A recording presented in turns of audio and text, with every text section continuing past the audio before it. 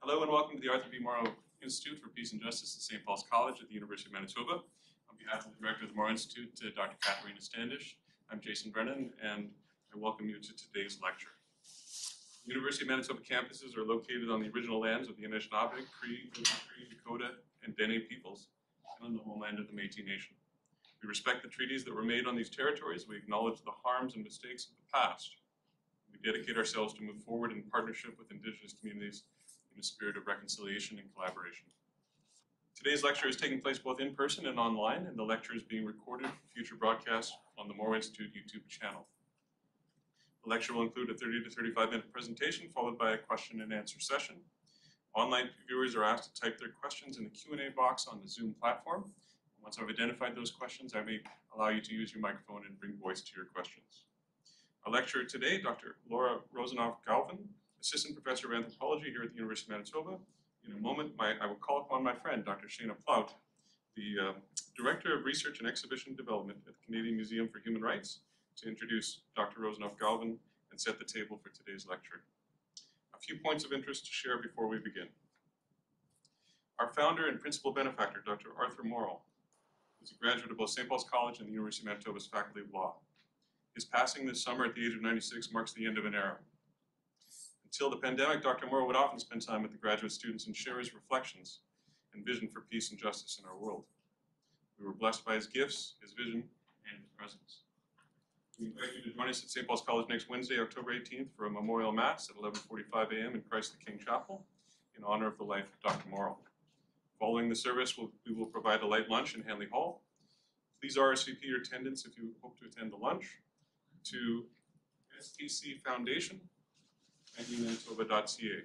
This Wednesday, October 18th, 11:45 Mass, followed by lunch. Thank you for attending today. This is the first of 3 upcoming brown bag lectures. I invite you to visit our website to see them all, and all the registration links are on our website.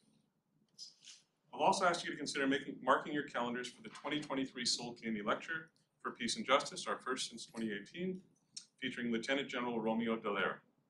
His lecture, Peace, Faith, and Humanity in Times of Crisis, will be held on Thursday, November 9th, 1:30 p.m. here at the University of Manitoba.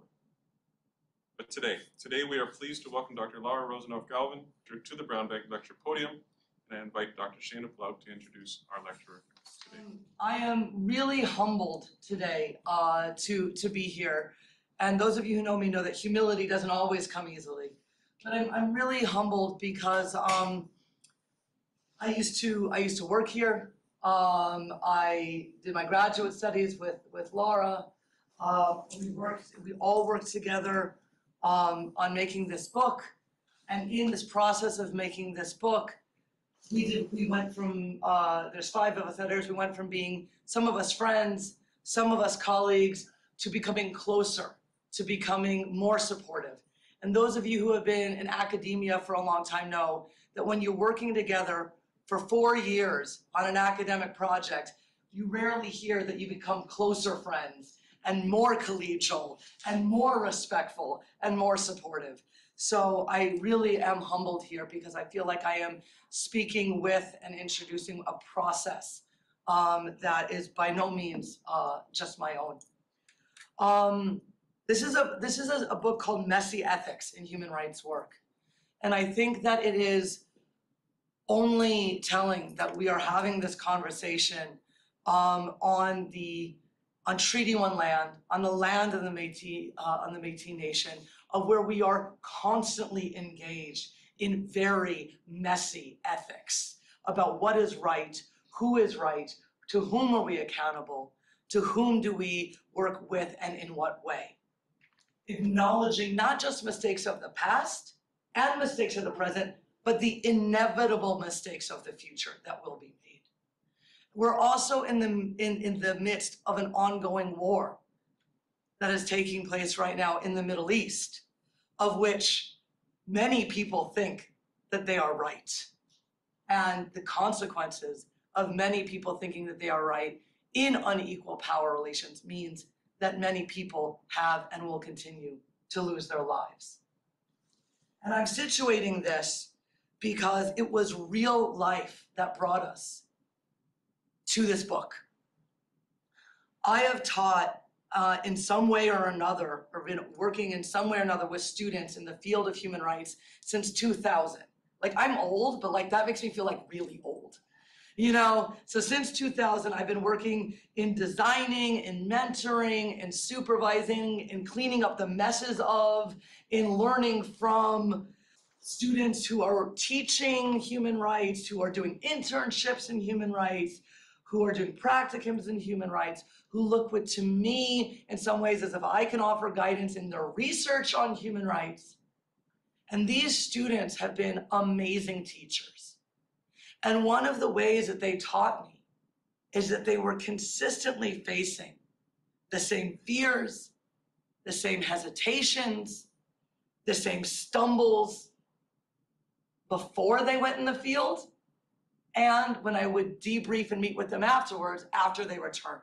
There was a pattern in what was going on, in what they were scared of, and mistakes that they thought that they would make, and mistakes that they did make, in, oh my God, what just happened here? I thought I was making things better. I suddenly made things totally worse. What just happened? Why didn't anyone talk to me in the room? Why didn't anyone say thank you?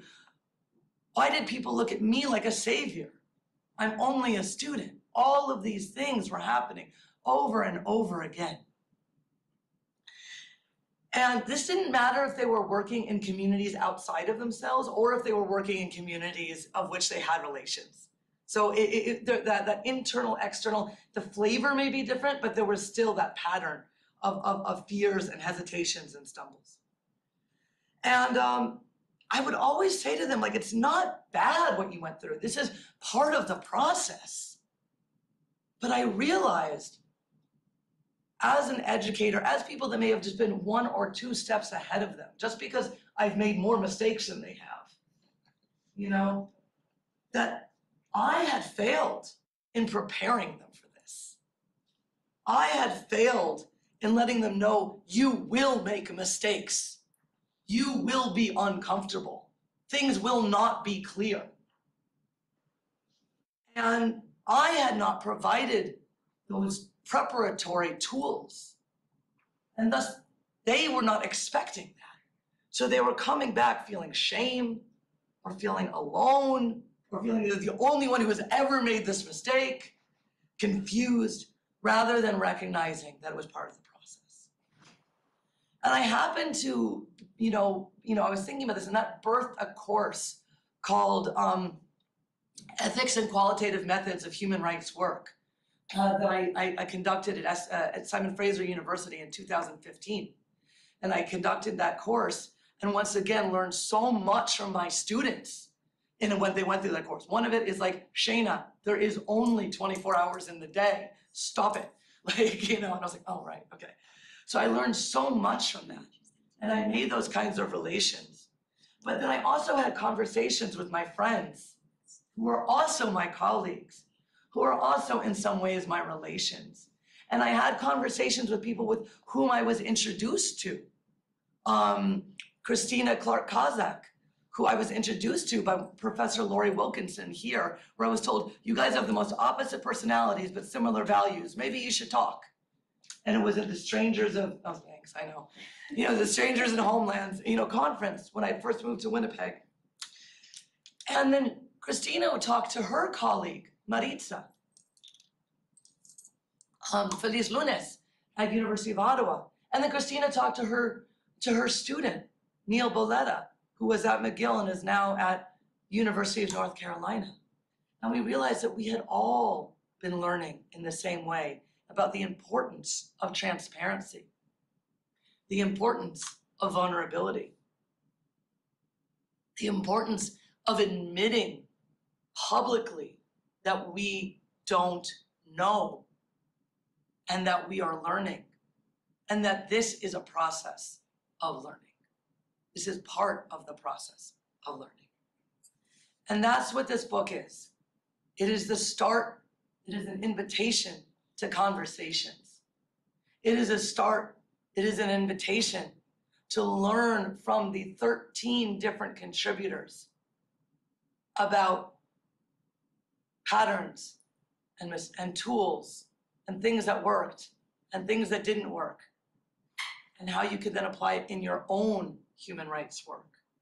And just one note on the terminology. We say human rights work because we're talking about human rights research, we're talking about human rights teaching, we're talking about practitioners, so folks who are social workers or who are journalists, we're talking about artists, we're talking about art making, we're talking about all of that together in human rights work. And I can think of nobody better than my friend, my colleague, I don't know, my good person, Dr. Rosenoff Gauvin, who is reflecting on her own journeys and her own process and the expectations that were placed on what good human rights scholarship should look like and to whom she is actually accountable. Thank you. Shayna, thank you for bringing me into this book project.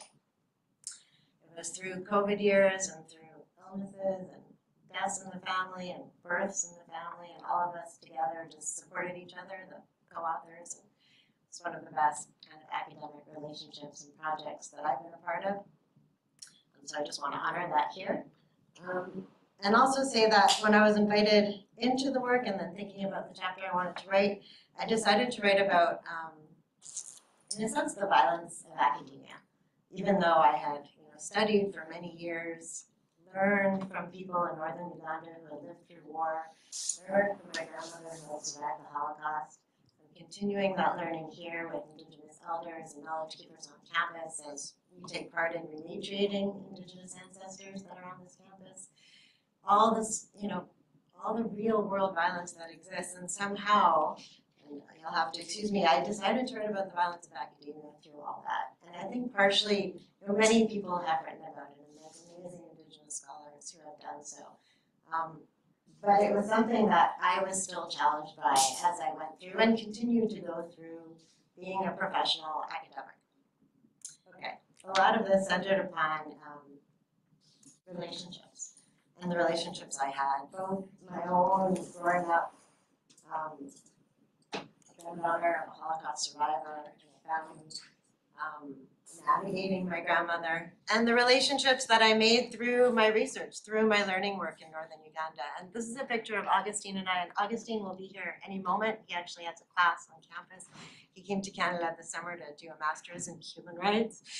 But I've known Augustine since 2006 when I first started going to Northern Uganda, and over the years we've worked together. I've lived with his family and his clan. They were my main teachers in over the 17 years I've been there. And they survived over 20 years of conflict and displacement off their ancestral lands. And I'll get a bit more into it, but I really started thinking about how academia would like, or was trying, my encounters at least, to erase these relationships within my family and with the people who I learned from over these years. And I'll go a little bit into that, so just bear with me as we go. And hopefully Augustine will get here soon. So first, I always situate myself as the granddaughter of Holocaust survivors, immigrants, settlers to this land. I was born in Montreal. Most of my family on my maternal side did not make it past the World War II Holocaust. My father's side came from Eastern Europe, also fleeing pogroms, kind of violence, but it raised very much within a family that had fled violence and was living through it, like so many people in this world who are living through violence. And so I came to questions about how do people live through violence? What does social repair or relational repair look like?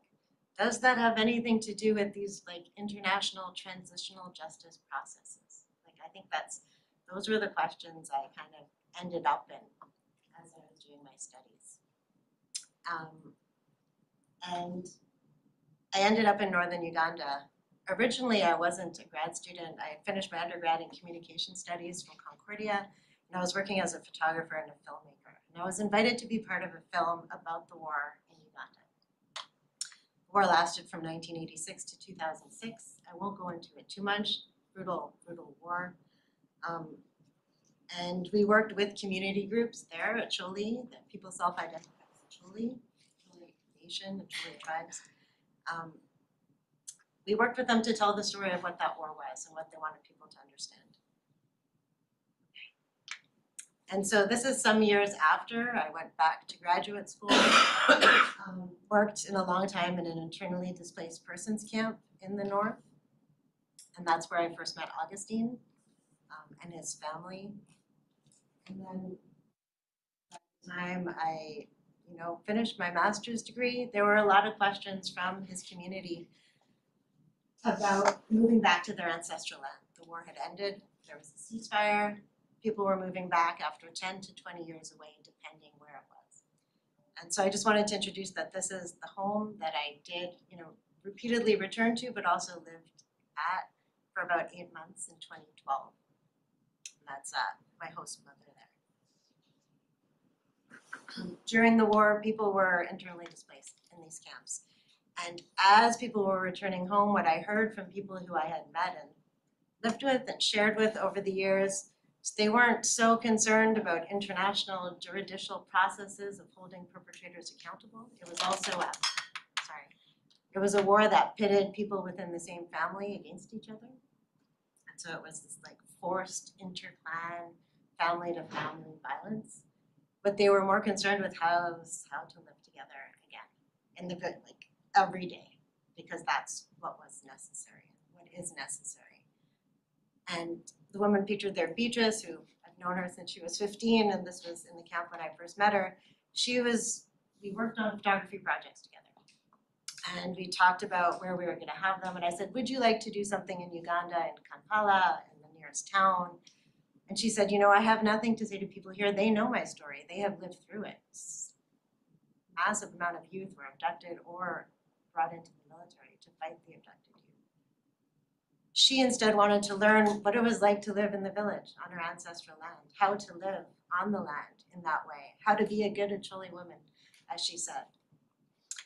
And then in speaking to Augustine's family as well, who had started to return home, I spoke to another woman, Margaret Acha, who also talked about this concern about youth who grew up in the camps away from their land and what it would be like after 20 years to then expect them to function in a mostly small-scale farming agriculture community.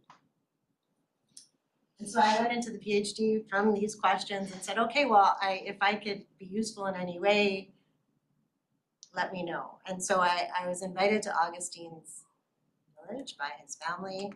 The village it's not a good word for it because it's also a clan. It's their ancestral territories. And I won't go into too much here, but all these questions and projects we did, people wanted us to do a history of the clan. And so youth were interviewing the elders. We did a workbook that was given out to everybody. We did different types of methods that was useful to their own efforts.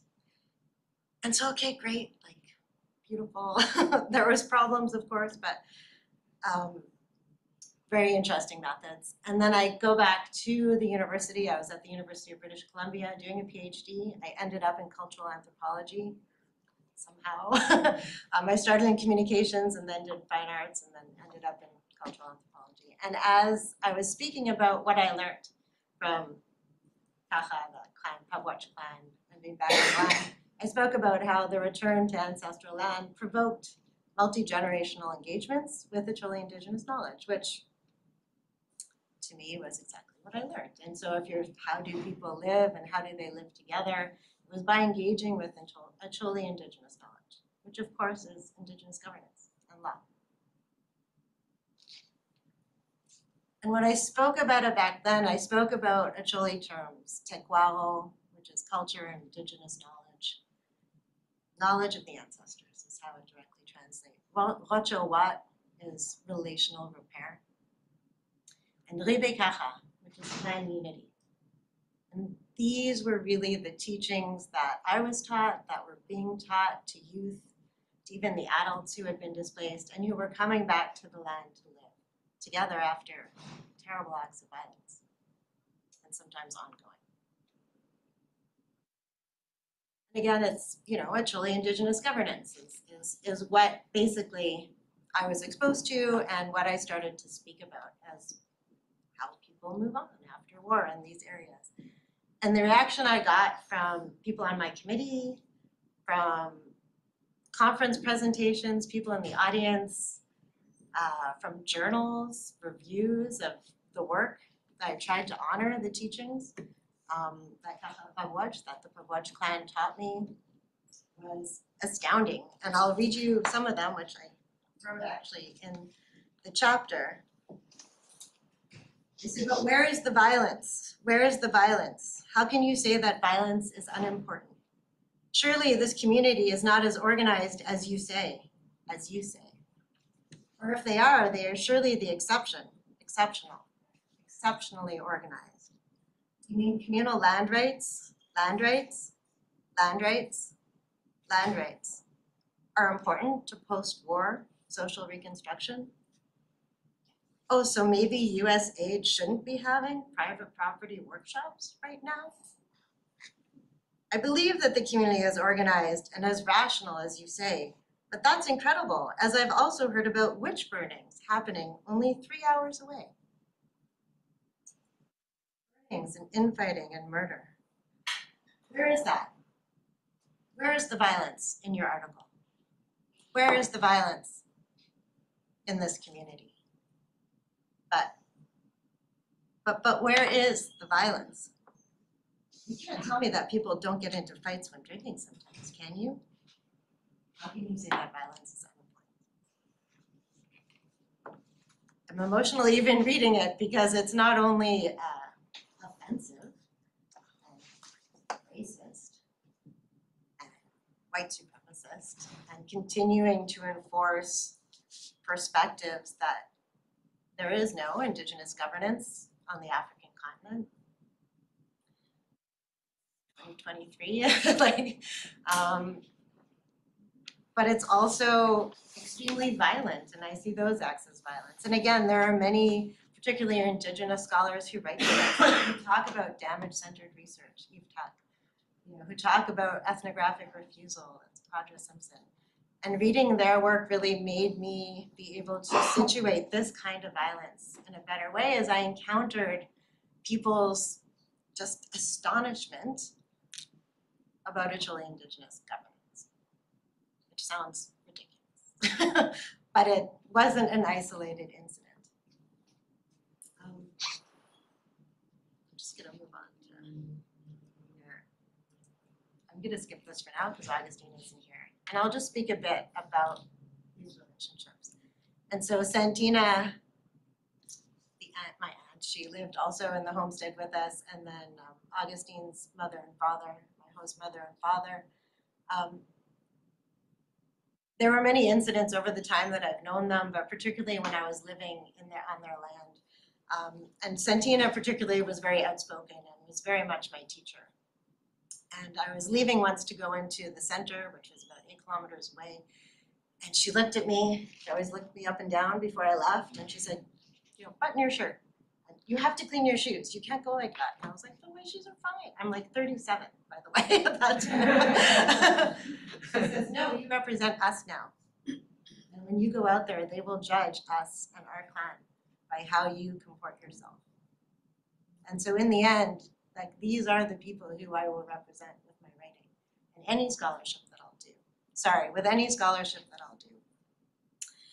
And so in the midst of this kind of barrage of this incredulous idea that Acholi Indigenous governance exists, I just kept writing to that. And I just kept honoring those relationships and the teachings and what they themselves, kaka, ribbe kaka.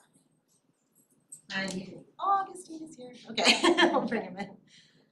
And I just kept writing to that.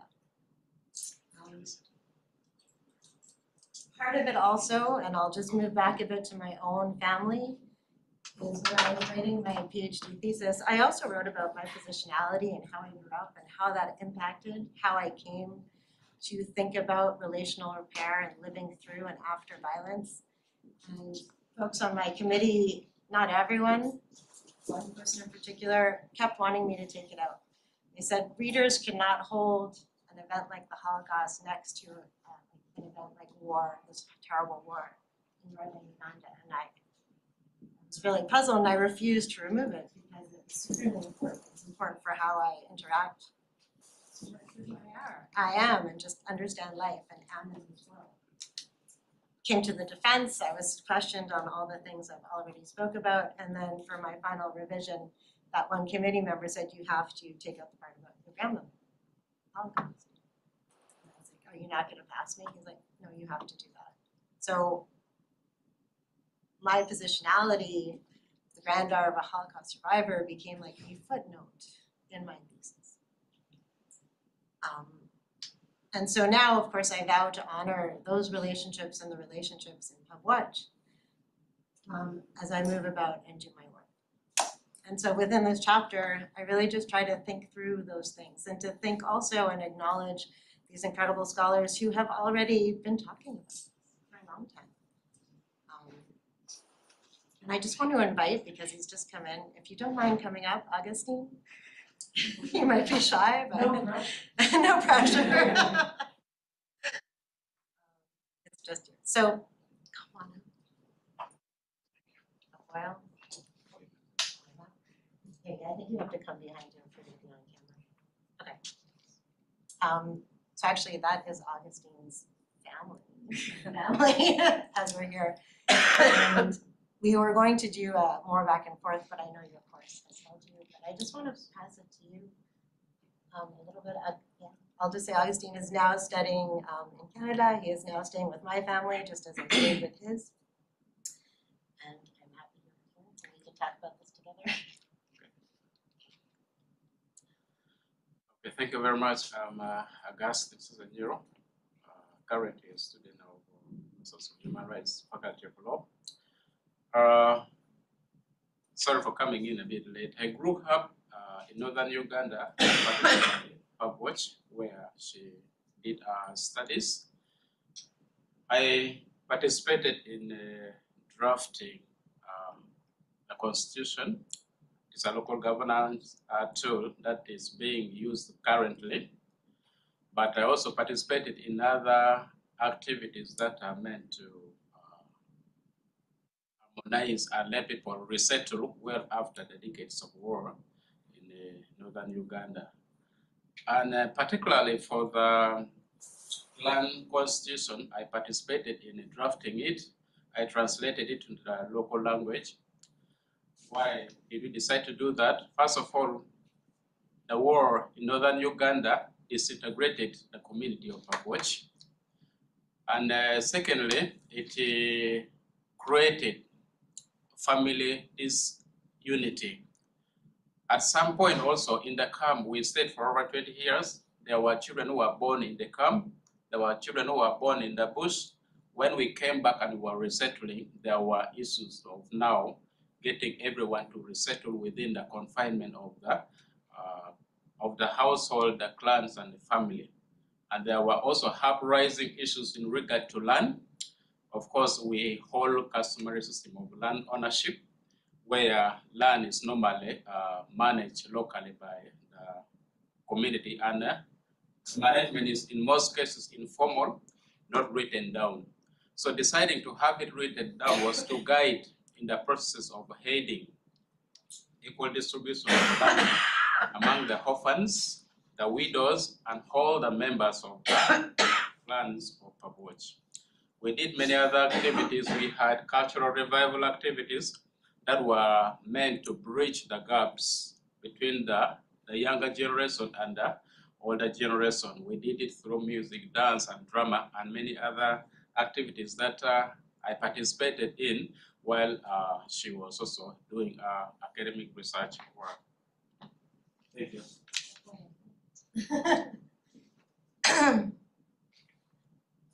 Now, just come back to, at that point in 2012, the community had been back on their ancestral lands between 3 and 4 agricultural cycles. And really this idea of ribbe, kaka, bringing clan unity or bringing the clan together.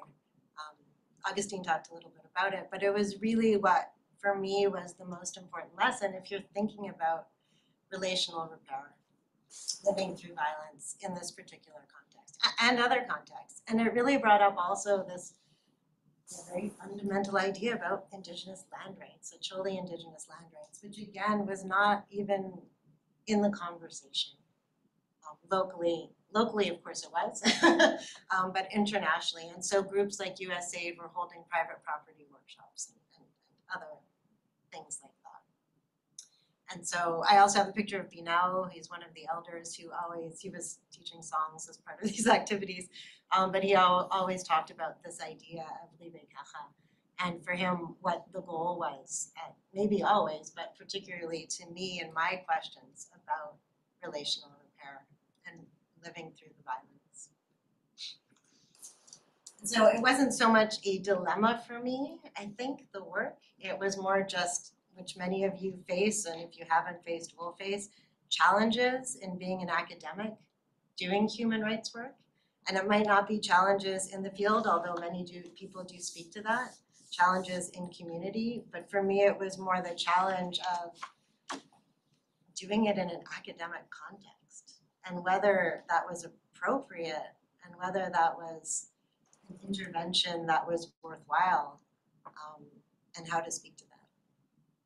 And so, yeah, I'd like to turn it back. I don't know if Shayna would want to open it or if you're moderating it, but the idea of the book is to really have these conversations more broadly about dilemmas, about questions, about possibly irresolvable dilemmas that you encounter while doing this kind of work.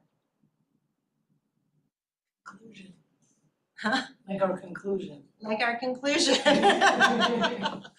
Like our conclusion. That really just asks questions with people answering it. And next week, in 2 weeks, at the book launch, the book launch itself will be having different people grapple with some of the questions that we asked.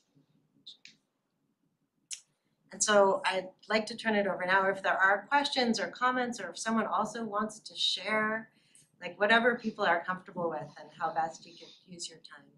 But I thank you for listening. I thank you for running here from your class. Thank you.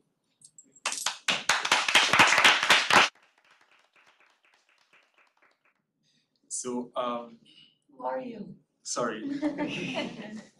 So, my name is Diwan Ulai. I come from Ivory Coast.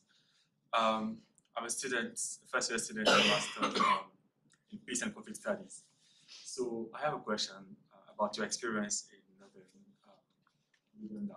So, how would you sum up your experience in one quote? Yeah.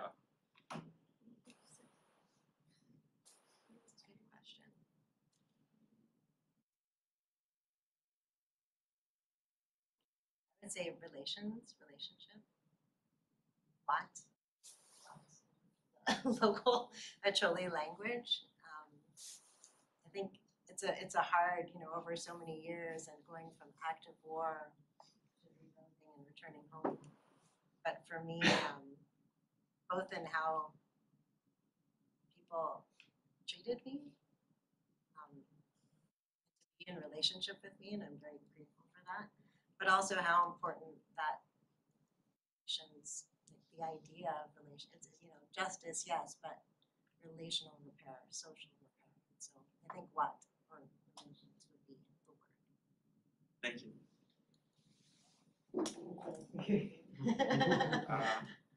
I'm not directly answering what I just wanted to share. I happened to read this book, the chapter, and particularly in regard to the Holocaust experience, relating it to the work she has been doing in Northern Uganda. I wanted to share an experience that I've had this week, particularly early this week, Tuesday, where I'm staying with the family. The family decided that they are going on for a ride. A bike ride. A bike ride. And I decided, because I had some assignment to be doing, I was in the house alone. So shortly after 5-10 minutes, someone came in knocking the door.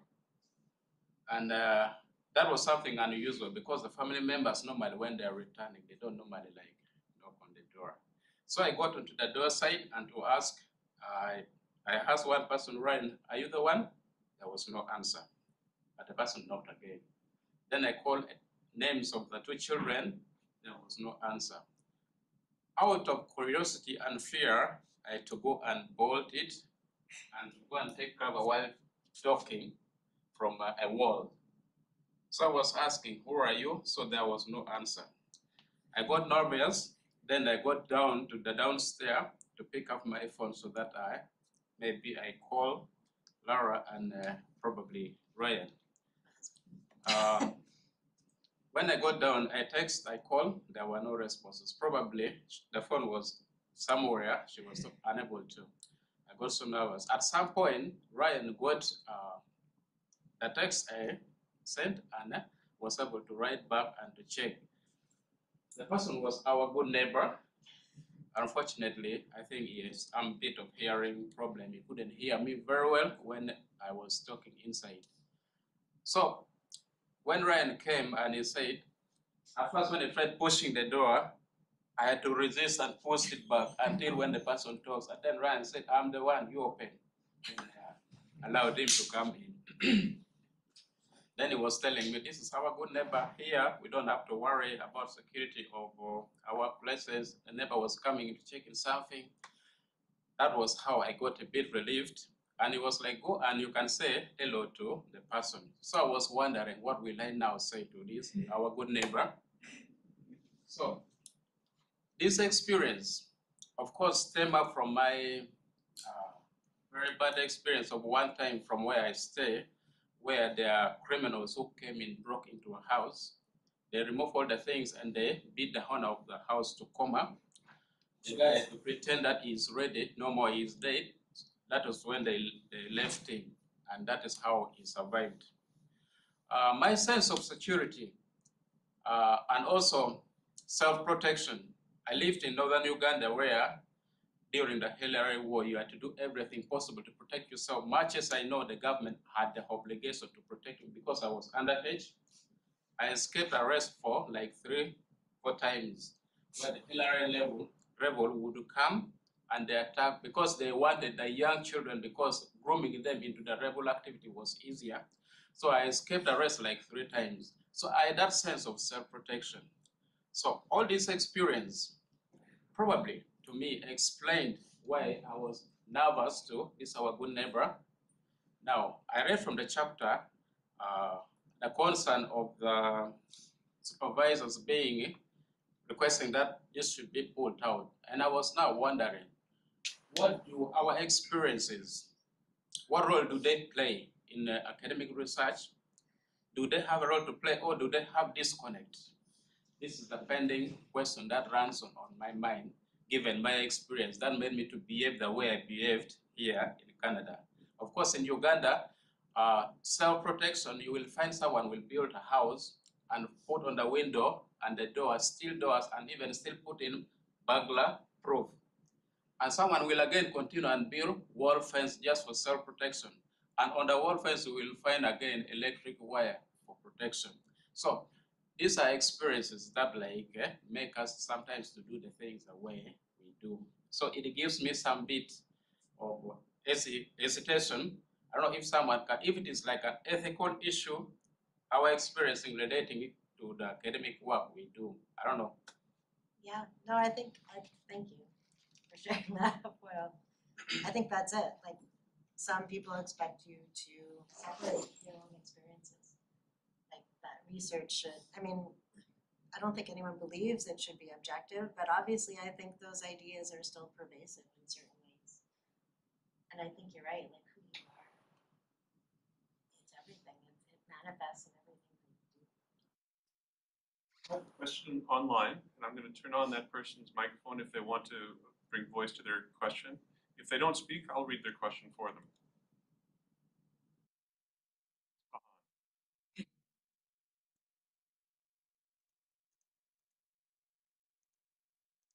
I'll read the question. Can you talk about the way your research unfolded as activities and goals that were of benefit to the community? You want me to start? Okay. Sure, yeah, because I had known Augustine and his family for a long time already by the time I was starting the PhD research. Really, I got to speak with many people, including Augustine, about how I could be useful in my time there. And so I'll just briefly talk and then you can speak more. One of them was Augustine had started a youth group while in the displacement camp in Padibe, and then wanted to do more activities now that people had gone back home, and I'll let you speak more about that, but what he gestured to cultural revival activities. And I was lucky enough to have a scholarship at the time, so I was like, okay, great, so let's fund this group. And you could, a bunch of youth that were working together could do this amazing program that they did carry out. And that was part of my learning and research. That was one of the methods, I guess you could say. The second was this workbook, which again came about because in speaking to more adults and elders, they really wanted to have their history written down. And they also always talked about having the different generations together after the war, particularly in engaging them in Tequao, indigenous knowledge or culture. And so youth, and Augustine was with me too, would interview the elders and sit and hear these stories so they could be written down, and participated in the songs that were recorded and different aspects. So there was also this workbook, I guess you could call it. We gave one to every household in 2015. That was another part of it. And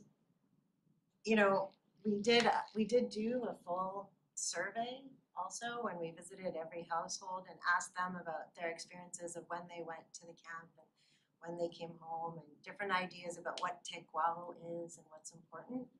But then one of the things that also happened was,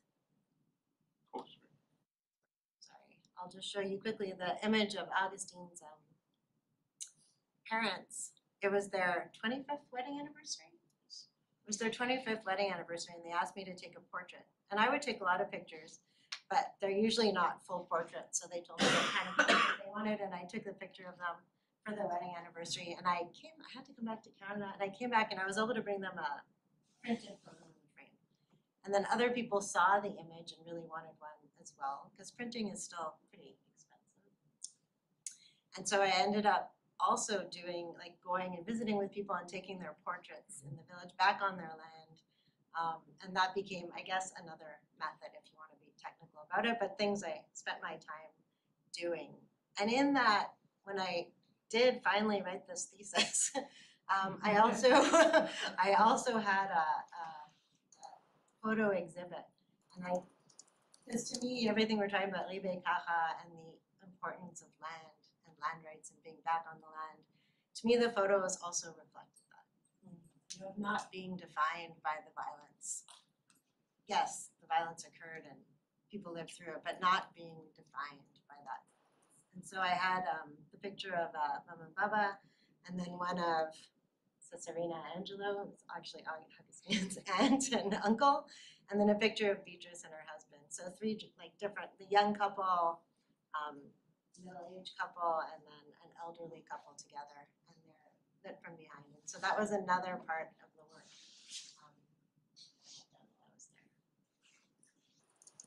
Just to add on to, during the processes of the research work, there were issues that were coming up prominently, and particularly the generational gap that was in between the current generation, the younger generation, and the other generation. They were coming up to be prominently as challenges that were affecting the return into the villages, into their homes. That's why we initiated the idea of social repair and cultural revival through the music, dance, and drama program. The program was basically aimed to address some of the key challenges that we were getting, although we were not aiming to achieve it all at once, but we were trying to also do something which is needful in regard to that. And given the fact that most of our history are orally kept, we decided that it would be necessary to document history, particularly of Papuach, in a booklet, so that the younger generation, they are able to go with it to school, able to read it, and to get to know where we have been from and probably where we are yet to go. You also did a cultural festival. So they worked, the youth group worked in 5 villages, I believe. and had wango, so around the fire, invited elders in different villages to tell the story and history of their clans and the land. There was also this big cultural festival where each of the 5 groups from the 5 villages presented dances and song. There was a cooking contest with traditional foods because in the camp they relied on USAID mostly, food program, World Food Program. And so the traditional foods was also very important. Another question online. I'm going to invite Liz, if you'd like, you can ask your question. If I don't hear your voice, Liz, I will read it for you.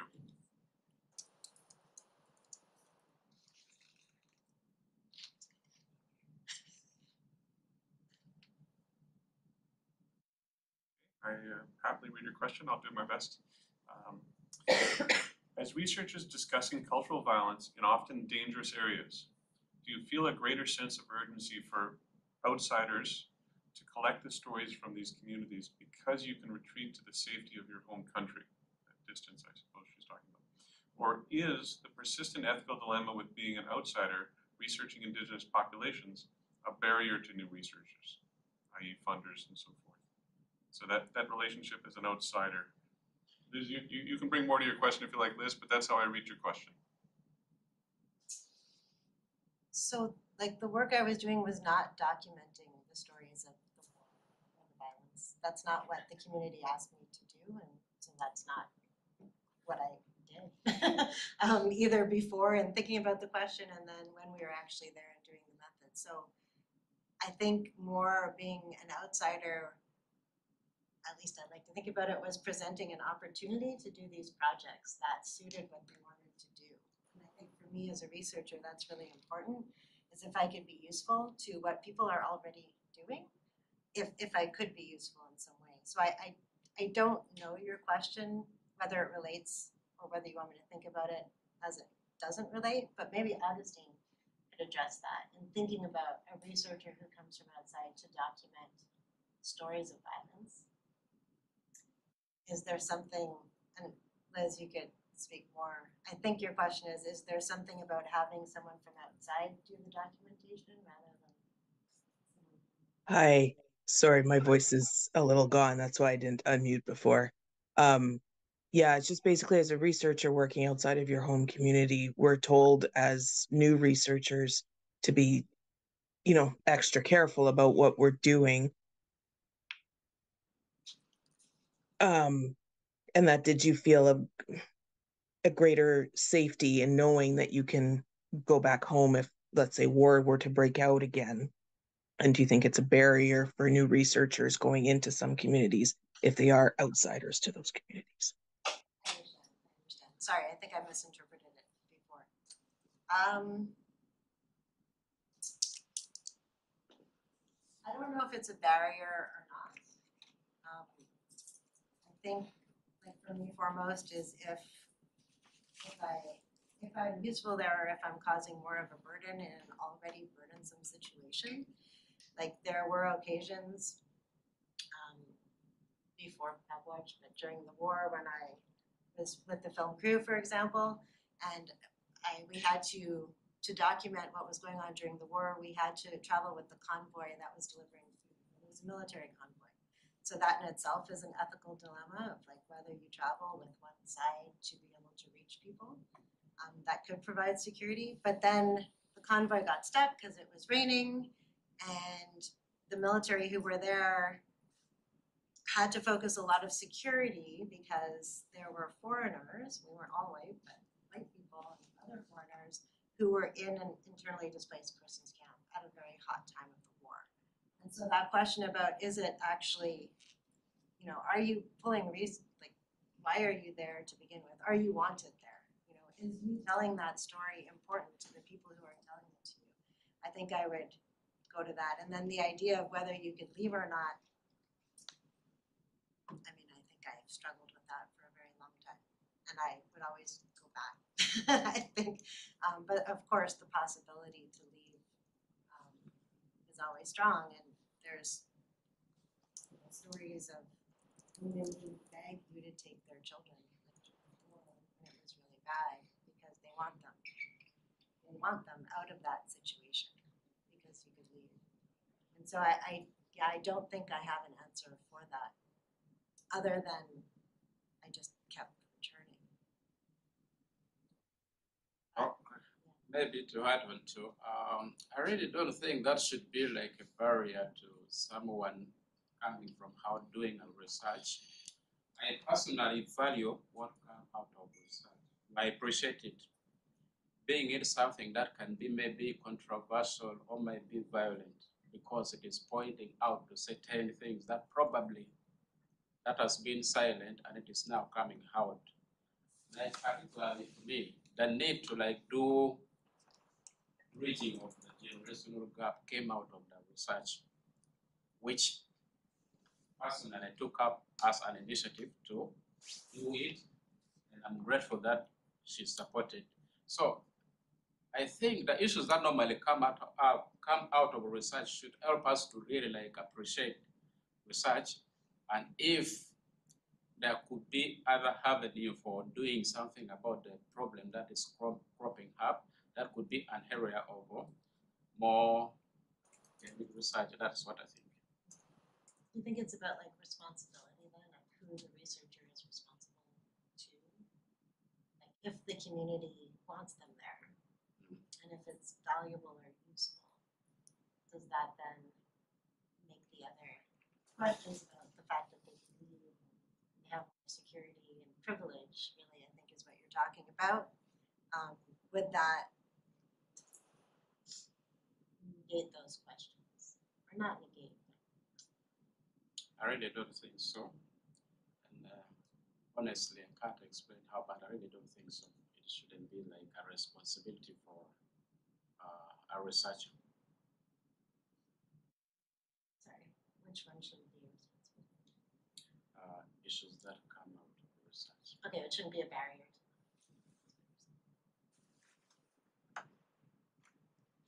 Question at the front, or we I think have room for someone- two more okay, questions, go I think. Start with Shayna and then we'll come here. First of all, thank you. It's been since your defense, this is the last time I think I actually heard you present on this research. And I just want to reflect on a little bit of what I heard, but it was glossed over, but it kind of had to do with what's the ethical dilemma, you know, in some ways. Which is that when speaking to academics, Western academics, there seems to be, number one, as Augustine was saying, a lack of them recognizing their own positionality, right? So they're like, how is it possible that there is indigenous government? How is this? How is there that, right? They don't recognize where they're coming from, you know, whether it has to do with answering a door, an unexpected door knock, or what they're reading. But also a fetishization of violence and a fetishization of poverty, and that is what is important. So I guess what I'm asking, because it was also important for you to defend, it was important for you to graduate, it was important for you to publish in academic journals. How have you, and now, Augustine, now that you're in the academic world, how are you balancing these different understandings of what is important?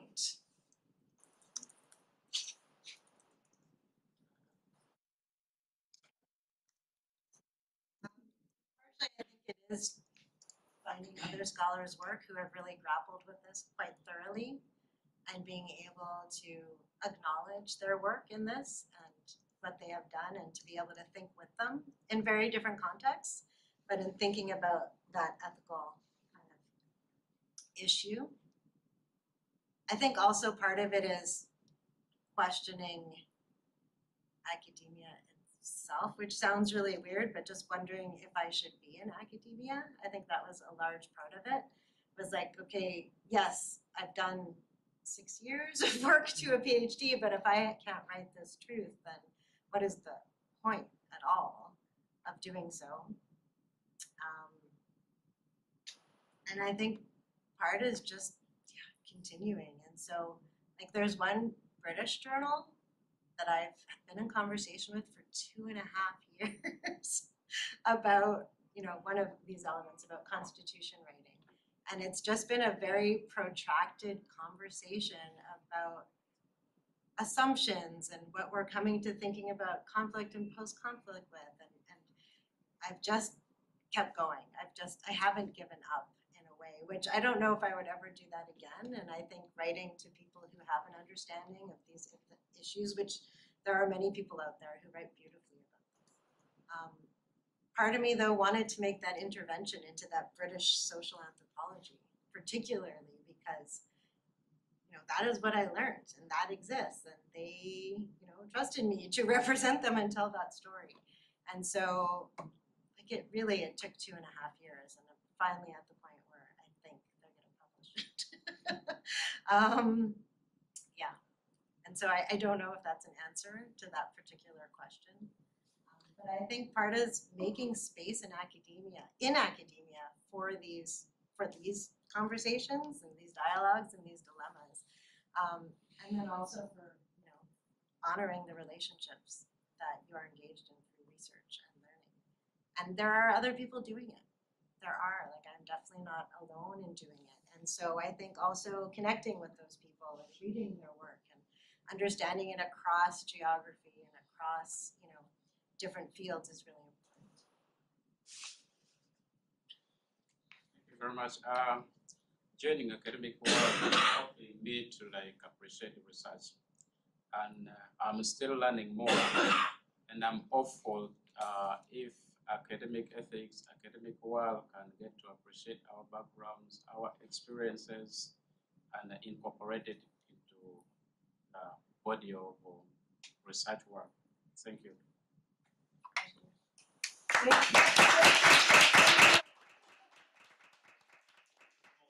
Lara, just a little framed poster of her lecture today. Oh, thank you. Our Thank first you very one. much. Thank you.